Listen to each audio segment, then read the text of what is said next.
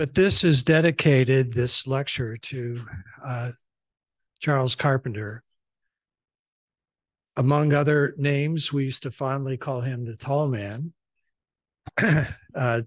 Chuck was an enormous presence. He came to us from Johns Hopkins and really put into place many of the principles that we still follow here. I was his last chief resident, and that was only for about 3 months before he moved to Brown. But he was chair of medicine, as mentioned. Among other things, Chuck did incredible research on cholera and delineated the mechanisms through which the diarrhea occurred and worked in Bangladesh to do that. But he had an enormous influence on many of us. And as I said before, many of us emulate our careers based upon his influence, et cetera. So it's great to see everybody here. And I'd like to take the opportunity to introduce our speaker today. That is Jerry Ellner. Jerry preceded me here as chief of infectious diseases for many years. I think he started in '72, went on to become interim chair of medicine for a short while, and then went on to New Jersey, where he still is a professor and actively working. He is renowned for his work in tuberculosis, and will share some of that with us today. His title of his address is The Known Knowns and the Known Unknowns. A real mouthful, but I think it's important for us to understand what we do know and what we don't. With that, Jerry, please, thank you for doing this, and it's great to have you. Thank you, Bob, and the organizing committee, which may just be Bob, for inviting me. It's an honor. I feel like I've come home. I know so many of you. Some of you I haven't seen in 30, 40 years, but still, we go on. Let's see if I can advance my slides. So I began studying tuberculosis when I would say I was recruited to case by Chuck Carpenter, but in fact, I recruited myself. I knew him at Johns Hopkins. I wrote to him, said I was interested in a position, and he said, sight unseen, Jerry, come here. We have a job for you. So I did. 47 years ago, I began to study tuberculosis, and I'm still at it. I haven't figured it all out. And today I'd like to talk about the progress that's been made and also what the areas that we think need more attention. So tuberculosis is very much in front of the world in the 17th, 18th, 19th centuries. Keats wrote about the youth who's pale and spectre thin and died. It was called the White Plague because individuals became pale. 20% of Europe would die of tuberculosis, probably more, because we didn't have a good diagnostic ability. In 1882, Koch discovered the tubercle bacillus, and the best investigators of that era were drawn to the study of tuberculosis. And there's great advances, tuberculin skin test, BCG vaccine, for what it's worth, which is something, et cetera, and then streptomycin and isoniazid. That was in 1882. 111 years later, the WHO, not sure if I can get rid of that, but WHO declared TB as a global public health emergency. Now, how could this be? And I think the answer is complicated. When drugs became available, people thought we could cure TB. Problem is over. Short-course chemotherapy was 6 months. Didn't address the fact that people won't take the drug when they're feeling better and there's toxicity, et cetera. But basically, the thought was that TB was not an American problem because it wasn't occurring here. 95% of cases occurred in low and middle-income countries. And no less a personage than Tony Fauci came to Case to visit and talked to my fellow Bob Wallace and said, what are you doing? And Bob said, TB research. And Tony said, Why? Okay. And things changed with HIV, et cetera, et cetera. And the world has begun to recognize there's no such thing as a problem in Africa and Asia that's not a US problem. Now, as opposed to this lack of vision, we have Chuck Carpenter. Chuck was a person of amazing vision. He was a born leader, very charismatic, taciturn with a dry sense of humor, but a commanding presence in any room and an outstanding clinician. But most of all, he was a great advocate for his students, residents, house staff, fellows, and faculty. And it was a great joy to work with him in the early days of the Department of Medicine. Now, there are hundreds of anecdotes I could tell you, and I've told many of them previously, but I wanted to focus today on his accomplishments. So tuberculosis wasn't felt to be an American problem. Chuck founded the first division of geographic medicine in the world. There were those who said at the time that infectious disease was an unnecessary specialty before HIV and SARS and COVID. But Chuck wanted to develop infectious disease, and the way he did this was through his leadership. Our best residents wanted to be our fellows. Our best house staff wanted to be like Chuck. They wanted to train infectious diseases. And we had in our laboratory the best of that generation of fellows at Case, including Keith Armitage. But we couldn't keep up, so a lot of Long and Michael Letterman and Charlie King and many of the current faculty. Bob Bonomo was a fellow with us. I may have missed a few in the room, but it was a halcyon time. And between infectious disease and geographic medicine, we put together Case on the global map. But he did more than this. He was all about equity and social justice. He integrated a private service and a staff service at a time that was not being done in many places, and a move that wasn't necessarily popular with hospital leadership. He also integrated divisions across UH and VA and Metro, later Metro. And he recruited Roddy Cox to be chief of medicine at the VA, outstanding academic leader. And all of us spent time rotating at the VA as well as at UH to the betterment of both services. And then in 1984 or so, he called me. I was out of town and said, you know, there's HIV. I'm not even sure it was called HIV. I think it was the immunodeficiency out there. I think we should have a special immunology unit at Case. And I said, what did Michael say? And Michael was interested. And we were in an area of low prevalence. We didn't see many HIV infected. And the hospital leadership said to me, we don't want to be known as the AIDS hospital. But Chuck was the chair of medicine, special immunology unit endures and succeeds, thanks to Bob and others, BARB and others. And he did that. His division chiefs became department chairs. They became deans. One of them, Dick Olds, became president of a university or medical school. And I think ultimately Case became an academic powerhouse. And remind you that he left in 1985 and things have blossomed since then. I think it's the mark of an academic leader that if they leave, things don't fall apart. And then moved to Brown and what he did completely changed. When he was at UH, he sat in his office and he tried to work through all the complexities of running an academic department. At Brown, he made a fundamental personal commitment to care for HIV-infected women and prisoners.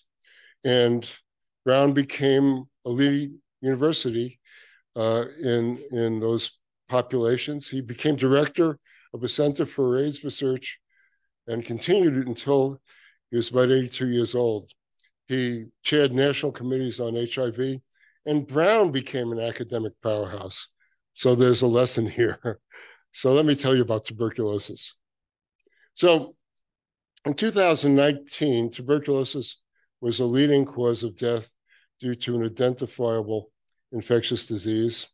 And of course, beyond that, COVID took over for a year or two, but I think tuberculosis will remain up there. And it is a disease that occurs low in low and middle income countries. If you take Pakistan, India, and Philippines, that's 2/3 of the cases in the world because of the population masses there. And if you look at the other named countries on this map, you get up to, let's see. Can someone show me how to use the pointer? Sorry. You get up to 87% of the cases in the world. Now, on the other hand, I don't know what you did, but there it is. And on the other hand, if you look at the incidence, so the rate of disease, it remains highest in Southern South and Sub-Saharan Africa because of the overlap with HIV. And there are trends. And much as HIV had a profound effect on tuberculosis control, in fact, COVID had a different type of effect, not because of immunodeficiency, but because services to care for TB patients were abandoned. People were pulled into COVID clinical work and research and the laboratories. Happened here, happened everywhere in the world. Patients with TB were afraid to come to the hospital. So as a result, there's a lag, and there are more cases now occurring of tuberculosis and more deaths. 500,000 excess deaths due to TB attributed to delays in diagnosis and treatment related to COVID. I'd like to point out this amazing relationship between poverty and TB. In fact, the incidence of tuberculosis correlates well with the prevalence of undernutrition in a population. And there are other risk factors, but none compares with malnutrition, none compares with poverty, making it genuinely a disease of the underserved, for sure. So today I'd like to go through some of what we know about tuberculosis with a few updates. Natural history, pathogenesis, epidemiology. So tuberculosis, of course, 95% of cases is pulmonary, restricted to the upper lobes and the posterior basal segments of the lower lobes, apical basal segments of the upper lobes. And most clinicians can look at the X-ray and make a diagnosis, particularly in an endemic area. But if you go beyond that to PET-CT scans, where you look at inflammatory foci, you find that in addition to what you see on X-ray, there are multiple additional inflammatory foci in the lung, and they're not static. Some of them grow larger and some of them grow smaller, even during the course of therapy. So there's a lot going on, much more diffuse damage than you would otherwise suspect. Of course, granulomas are the hallmark of tuberculosis with caseation. And when people cough, there's aerosolization of infectious particles. Now, we used to think that it was all about coughing and sneezing, talking loud. But in fact, recent studies from South Africa suggest that tidal breathing is enough to lead to transmission. Cough is still more efficient per moment you're coughing, but tidal breathing is sufficient. And of course, the S. bacillus was a diagnostic of choice until things changed recently. More about that. So the story is that we have 10 million cases, a couple of million deaths, but a huge reservoir of people with TB infection. And we thought that TB infection, we tell people in TB, like you have sleeping TB, it's there, but it's not doing much. But in fact, that may not be so. So in studies we've done in South Africa, we have patients with a Gone complex, healed primary TB. But if you look at household contacts of TB patients and do PET-CT scans, you see about 12 to 15% of them have inflammatory parenchymal lesions. So they're clinically well. Chest X-ray doesn't show much, but they have an active lesion, whether you call it subclinical TB or not. We'll come back to that. So more and more, we talk about early tuberculosis and maybe a continuum between exposure, infection, and progression to disease. So what are the recent advances? Diagnostics. In 2009, David Land at Rutgers developed the Cepheid platform as a diagnostic for tuberculosis. And this has swept through the world and has become the primary way to diagnose TB in countries such as South Africa with its huge burden. And then there were improvements made. The X-Braid Ultra, where you amplify not just a single gene, but multi-gene copies, is more sensitive and gives you rifampin resistance as well as diagnosis of TB. And you can modify this using molecular beacons to come up with drug susceptibility tests for tuberculosis. So within a few hours, you can determine someone has tuberculosis and what the drug susceptibility test reveals. And this is being used as a standard at reference laboratories in sub-Saharan Africa and in Asia. So remarkable advances in TB, but there's more that needs to be done. We'll come back to that. Vaccines. There's a fusion protein, M72, subunit vaccine in a potent adjuvant that conferred almost 60% protection against development of adult tuberculosis in high prevalence countries. And needless to say, people are scrambling to do additional studies of this vaccine and other vaccines. Even BCG revaccination has been some potential as a TB vaccine. We're glad to talk about that more in the discussion. How do you treat latent TB infection? 1 month of rifapentine plus isoniazid is sufficient to prevent HIV-related tuberculosis. Down to 1 month, now there are studies trying to chip away, make it 2 weeks of treatment. How long do you need to treat? For the first time in this important study, a 4-month regimen of rifapentine, with or without moxifloxacin, was effective. So we're down to 4 months of treatment. And the changes are even more dramatic in multi-drug resistant and extensively drug-resistant tuberculosis. So this was the former regimen, 24 months of a lot of drugs, including injectables. And now the WHO has endorsed a 6-month course of bedaquiline, protamide, linezolid, and moxifloxacin.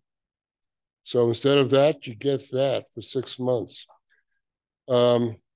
These are new and potent drugs, and there are trials ongoing, and John Johnson can tell you about them, to look at their activity in drug-susceptible TB.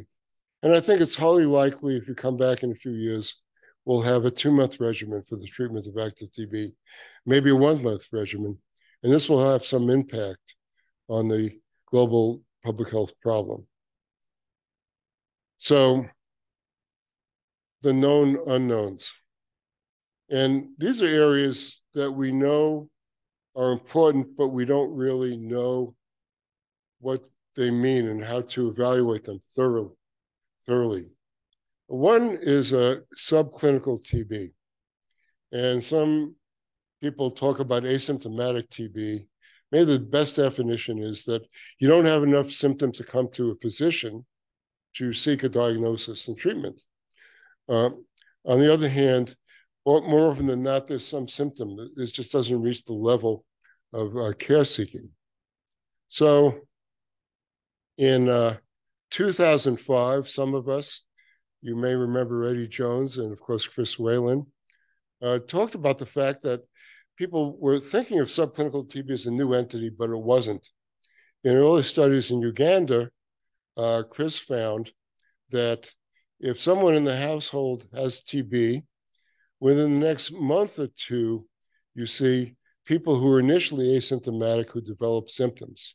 So at baseline, you would have said they're asymptomatic, but in a few months, they become symptomatic. So there's that. What we didn't realize at the time is how frequent this is. So a bunch of surveys in Asia and Africa, 50% of cases of TB that you find by active case finding, where you do chest x-rays on everyone, and you do bacteriology in those with abnormal chest x-ray, 1/2 the cases are subclinical.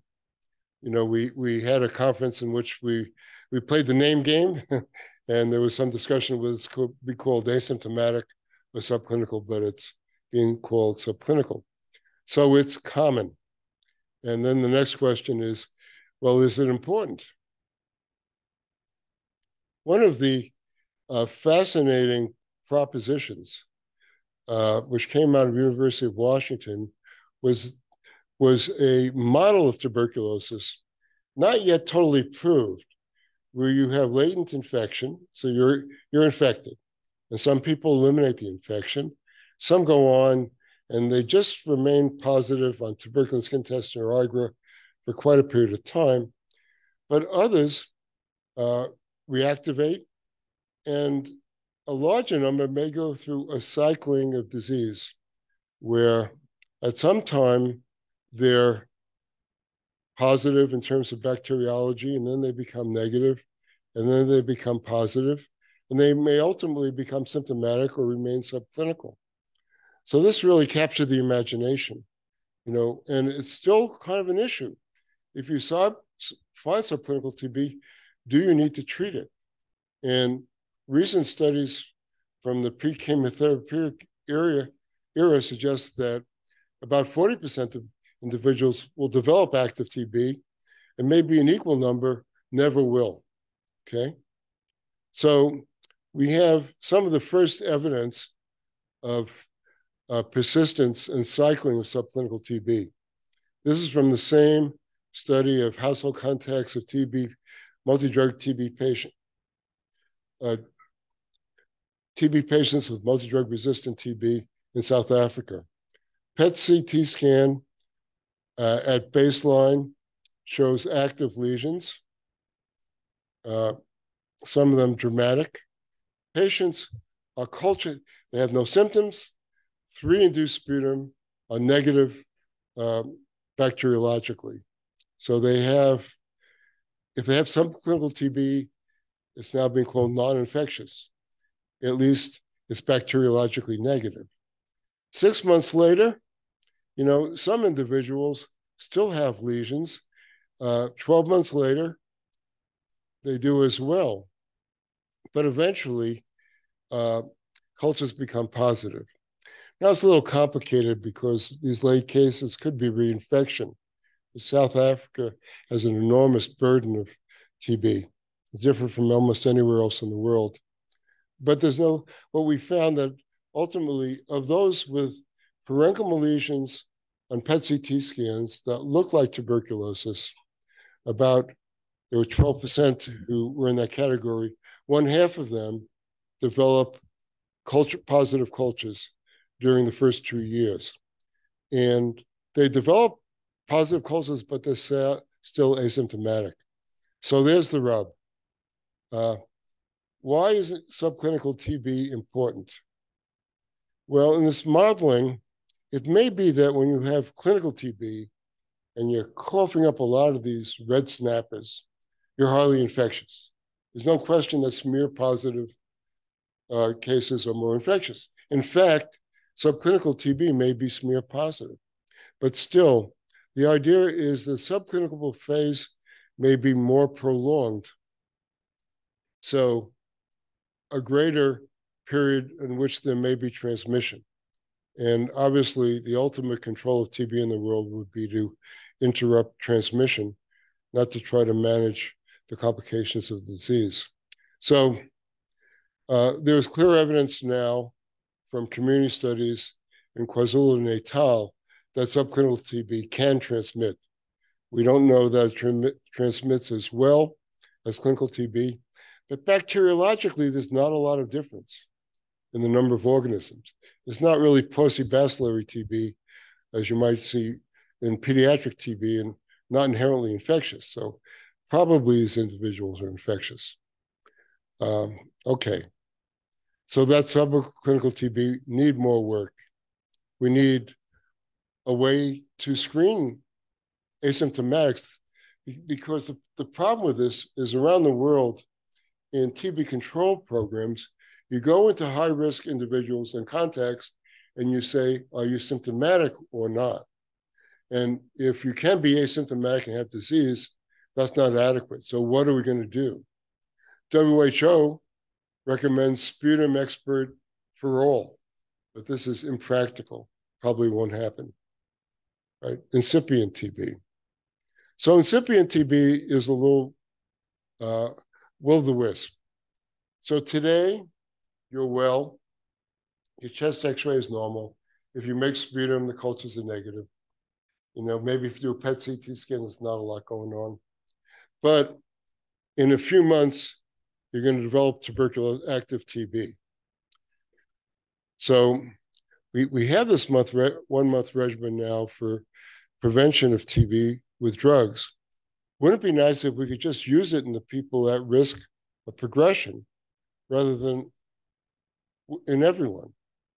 So ultimately, if we treat 100 people who are tuberculous and skin test positive with preventive therapy, we protect not 5 of them or so from developing TB. The rest had no risk, and they're exposed to these drugs, which are potentially lead to serious adverse effects. So incipient TB.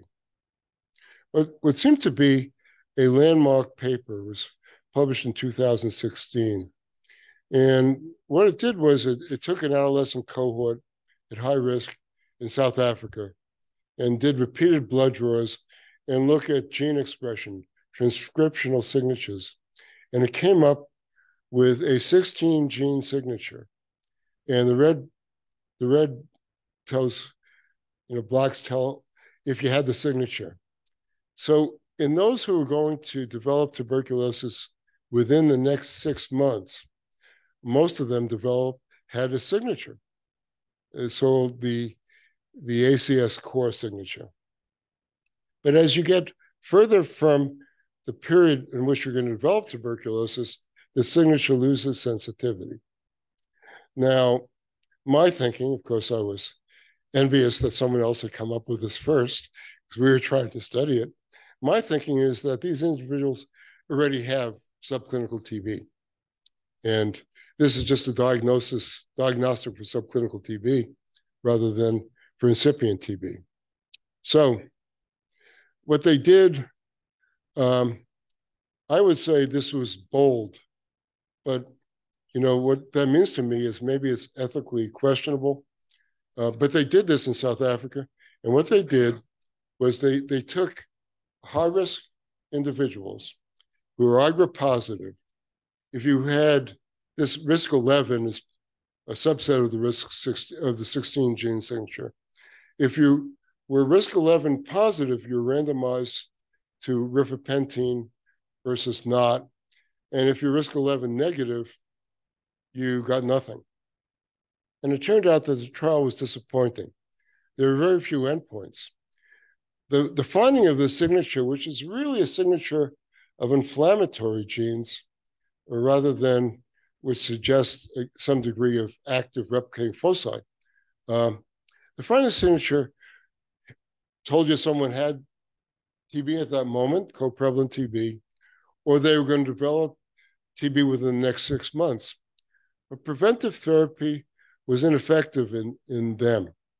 Now, the thinking, and I'm not sure I agree with this, and John might comment about some of our early studies in Uganda, the thinking was that they had subclinical TB and the preventive therapy regimen wasn't enough. It's hard to believe rifapentine, isoniazid is a pretty good combination. So this was a little bit disappointing and set us back on our heels. Now, of course, the group I work with at Rutgers has a different signature. And this comes from a longstanding collaboration we began when I was at Case in Vitória, Brazil, where we've had the opportunity to follow household contacts for 5 to 10 years. And what we found is Predict 29, which I named because it had 29 genes involved, clearly differentiated those who had developed tuberculosis from those who would not, but it predicted not just a short-term risk, but a long-term risk. So half the cases occurred more than 2 years after the index case. And the genes were of interest because they weren't inflammatory genes. They were genes related to the immune response and antigen presentation. So, of course, we're interested in following this up with other studies to validate this and are trying to do so in an African population. Long TB. So tuberculosis is associated with immune activation, not a surprise. One of the studies from Case, which involved Sarah Tusi and others that you may know, showed that there's generalized immune activation systemically in pulmonary TB, and even more so when there was TB and HIV. And coupling this with several studies that have shown excess mortality in individuals with tuberculosis, even after treatment, it suggests that tuberculosis and immune activation leads to consequences unrelated to the infection per se. Now, another finding is, I used to think, and after 47 years, I often get this wrong. I used to think you treat a person with tuberculosis, it's over, they're cured, you can go home. But in fact, in the so-called catalysis study, if you look 6 months after the diagnosis of treatment, the diagnosis and treatment of TB, at the end of treatment, 86% of individuals have inflammatory foci on PET CT scans. And a year later, it's still 46%. So it seems, and these people are not going to relapse, but the inflammatory response extends long beyond the period of treatment, in some, if not all. Now, another study said, what about LTBI?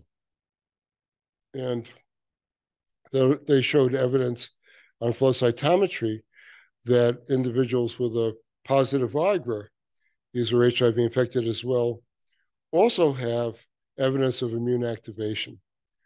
These not individuals necessarily recently exposed. We don't know duration of their latent TB infection.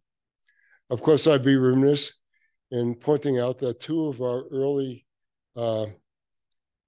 infectious disease fellows at Case, Steve Bass and Phil Spagnuolo and I, showed in 1981 that there was evidence for an activating factor in plasma of individuals known to have had tuberculosis in the Cleveland area, and also in individuals with LTBI. So it's immune activation. And what does that do? Well, the persistent inflammatory response leads to lung damage. Again, no surprise, particularly as we often see in Uganda and sub-Saharan Africa, people with very extensive tuberculosis. There's lung damage. There's cavitation, there's lung damage. But if you look at the numbers, there's a lot. So 50% of TB patients show impaired lung function at the end of treatment. And there's no question that tuberculosis contributes to COPD and to increased mortality from respiratory disease.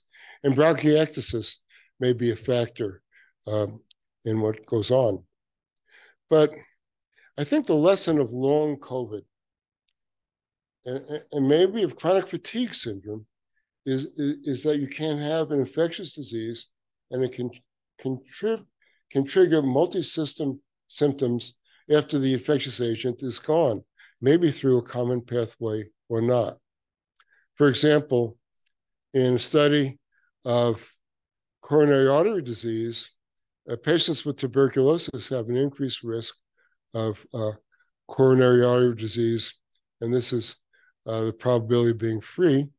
Ditto, a study recently published from Peru, showing the risk of acute myocardial infarction was increased with prior tuberculosis. So the TB may affect the heart. And I'd like to just point to what I think to be a very important study that's ongoing by Friedrich Feynman in South Africa. So this is a study of simvastatin as a host-directed therapy to quell inflammation at the end of TB treatment. So Friedrich, so let's take individuals at the end of treatment and do a PET CT scan and also do a cardiac MRI. So what he found, similar to the earlier study in Cape Town, was 40% of individuals at the end of TB treatment had lung inflammation. But the interesting thing was there were associated functional and anatomic functional defects in cardiac muscle. And over 65% of participants had either fibrosis or inflammation of the myocardium on cardiac MRI. So this raises the question of whether tuberculosis may predispose individuals to either coronary artery disease or to cardiomyopathy. And if you begin to count up the chronic disease sequelae of tuberculosis, you get into a different position. If you think of TB as an infectious disease, that's bad. You treat it, there's transmission, that's bad. You try to deal with it. But if this really shortens survival and has chronic sequelae, I think it maybe increases the ante in terms of early diagnosis, coming up with host-directed therapy to modify the inflammatory response, etc. I've also been interested in the neurologic consequences of tuberculosis. So there are about 2,600 studies of pulmonary impairment after TB. I found 2 studies looking at central nervous system issues after TB, one of them showing an increased risk of stroke and the other showing an increased risk of dementia. So, I mean, the world is not only about tuberculosis, but I think we need to pay attention and maybe think through whether we need to intervene because of chronic disease sequelae. So what do we need now to bring the known unknowns within the known knowns? We need a screening strategy for subclinical TB. People are getting excited about doing tongue swabs.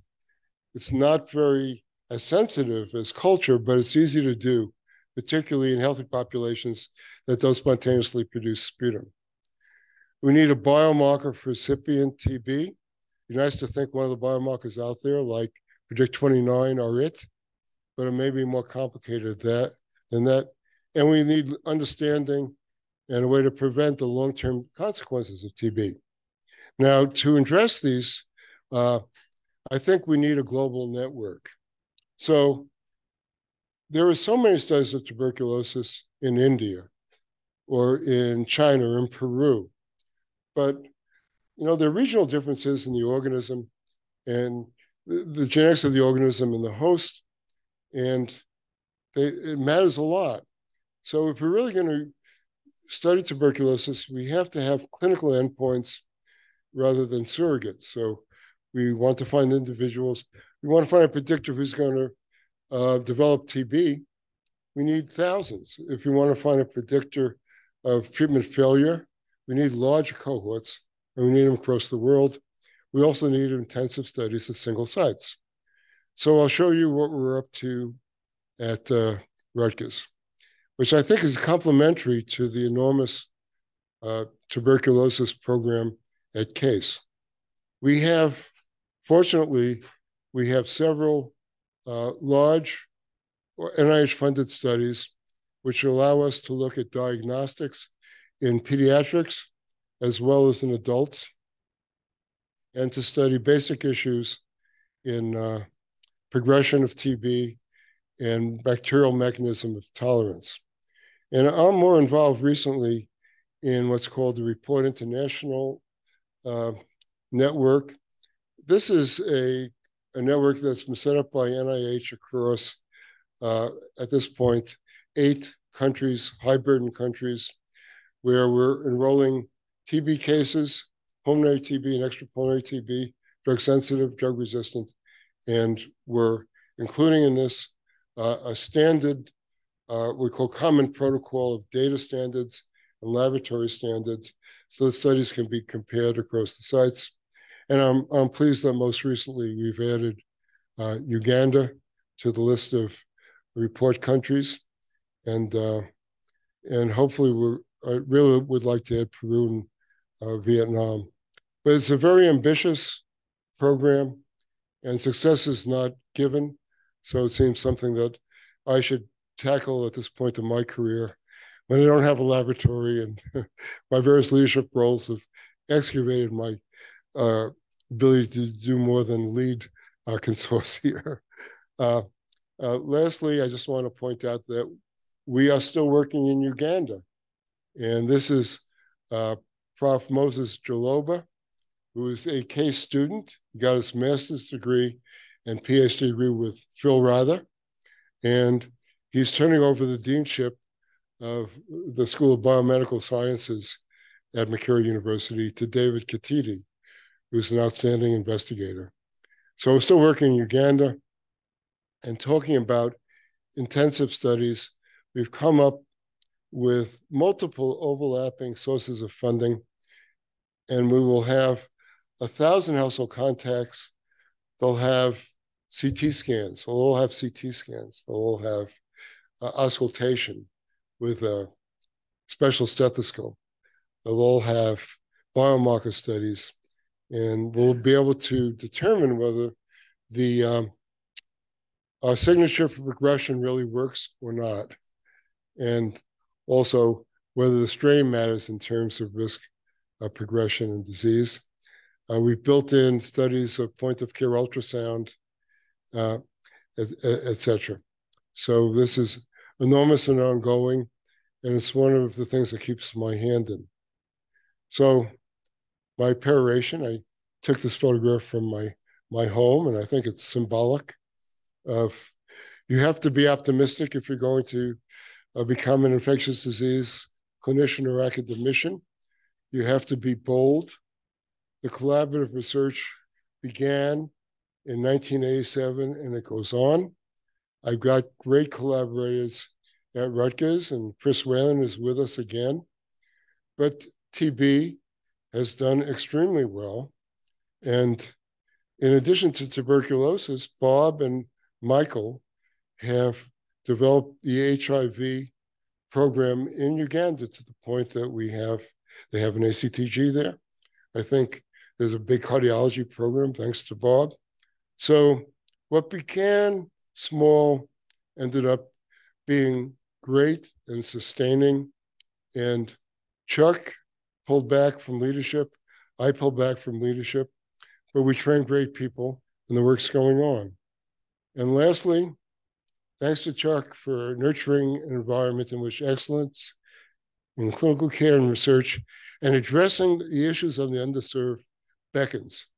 And that really is the goal of the end of the rainbow. That was Chuck Carpenter. So thank you. Very, very great, Jerry. Thank you very much. For those of you that have questions, we're going to pass around the microphone. And if you could identify yourself, because Jerry may not know you, but that would be great. We're going to start with John Johnson first, because Jerry mentioned him several times during the presentation.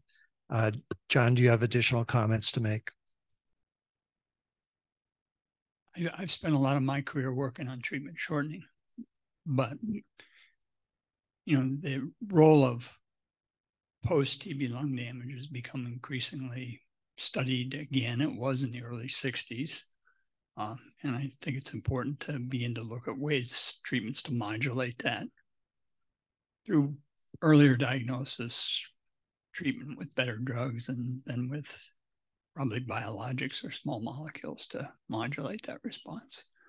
So I wonder what you think the most promising areas, agents in that part of TB science is.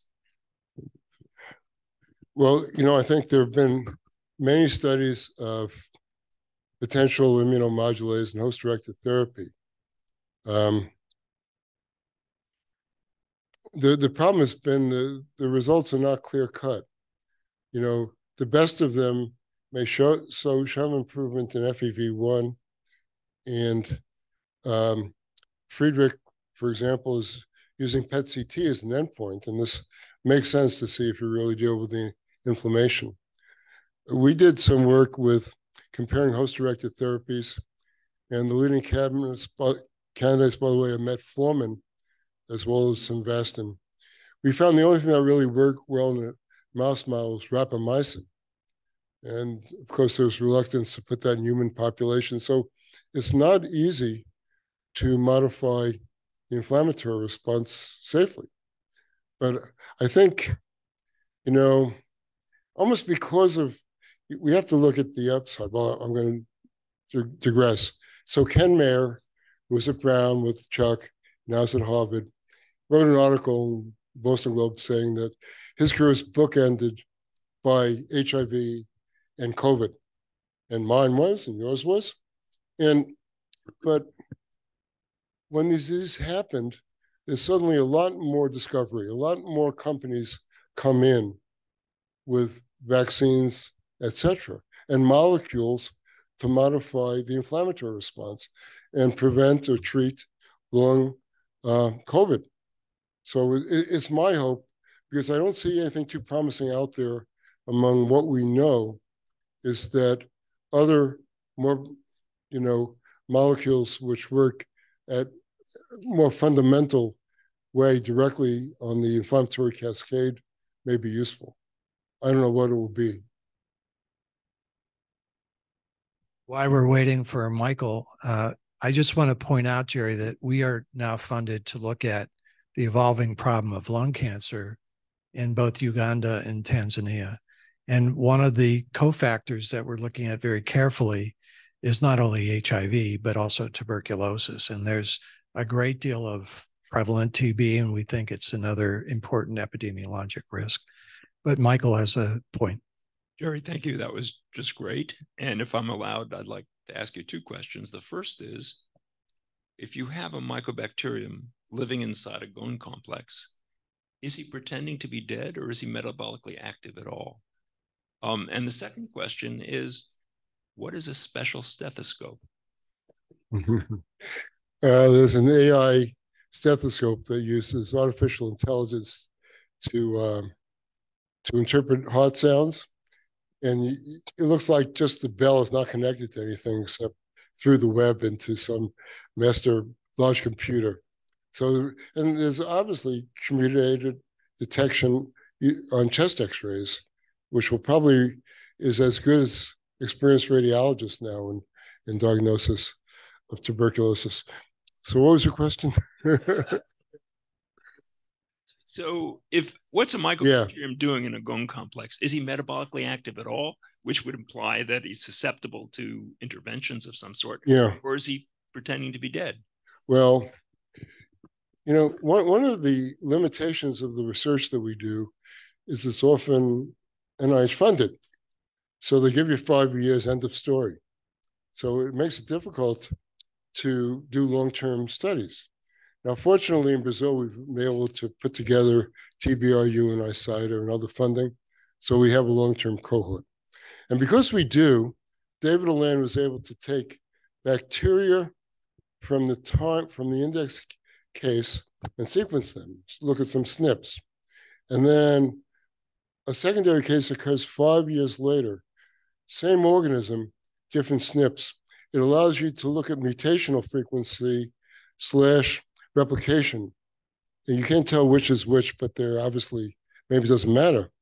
And what he finds is that within the first year after exposure, there seems to be a lot of replication of organisms in the latent focus. And then there's a long period where there's not much. And then just before you reactivate, there's more replication.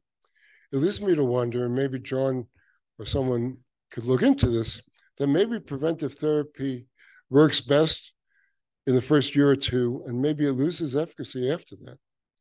It makes sense. But so I think the evidence is that, some people may have truly latent organisms within the first year, but usually there's some replication, either something bad happens or you're in some steady state. But I think it's more like HIV, where there's a low-level constant replication.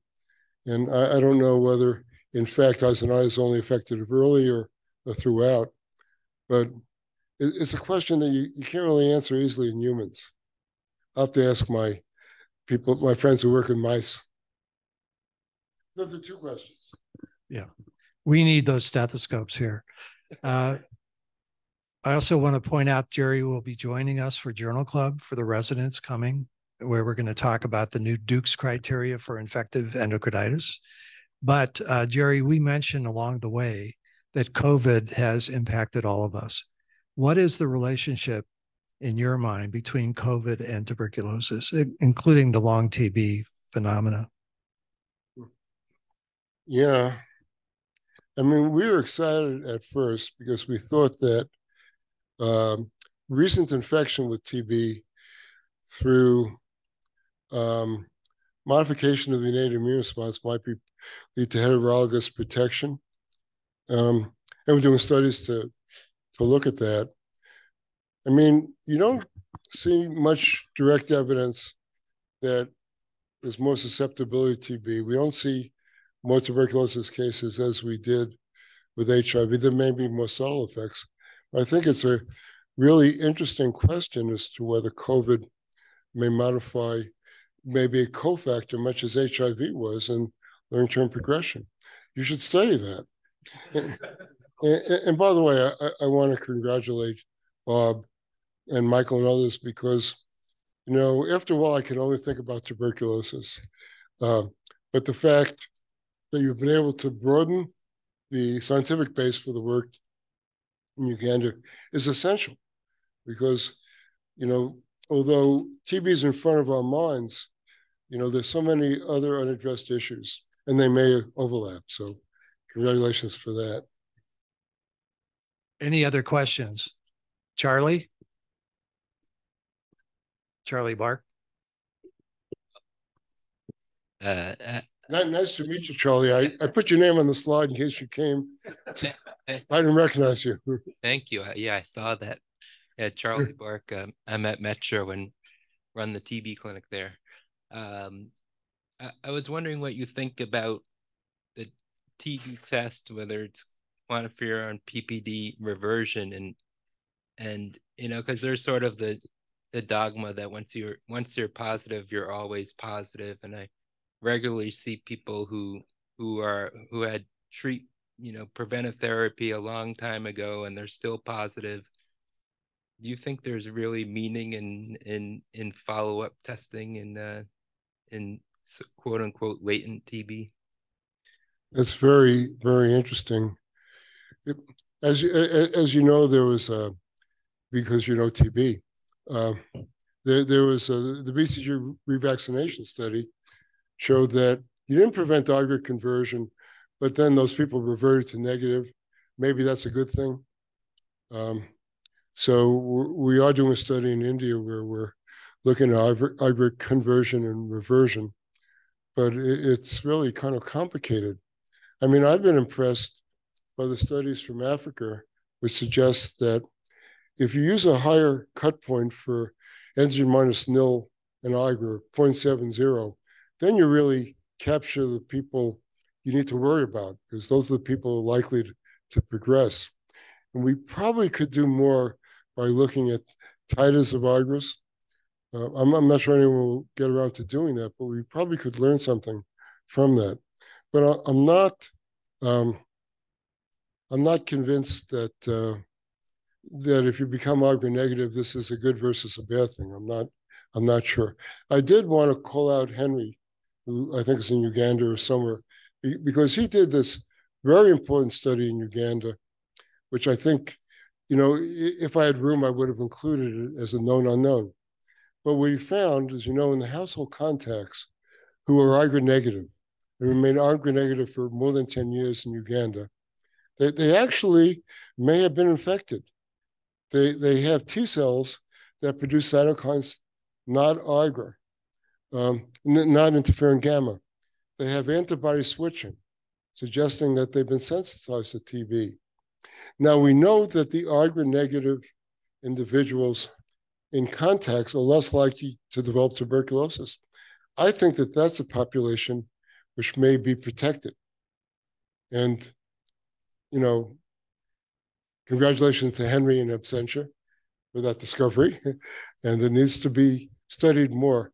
That population, I think, is very interesting, potentially important. We're going to end up with one last comment or question from Robert Bonomo way in the back. Robert is doing some in vitro studies looking at old drugs that might work against TB. And what do you think, Robert? Actually, an Hala Dusa and in our lab is spearheading that. Jerry and I had this discussion maybe in 1995. Why can't beta-lactams be used against mycobacterial disease? And the biochemistry is very supportive that they will work. And we have some very interesting data that shows that combination beta-lactam therapy and even some of the new beta-lactamase inhibitors, Jerrold that was recently recently released, is incredibly potent. And some of our fellows here actually won awards in our department for demonstrating that stuff. So I think the story, the therapeutic story, is not over, Jerry. And you know, I think we're at a very important threshold in this work. Thank you, Bob. I hope I include your name on that slide. Just kidding. So let's go ahead and wrap up. Thank you very much, everyone, for coming and for a great presentation.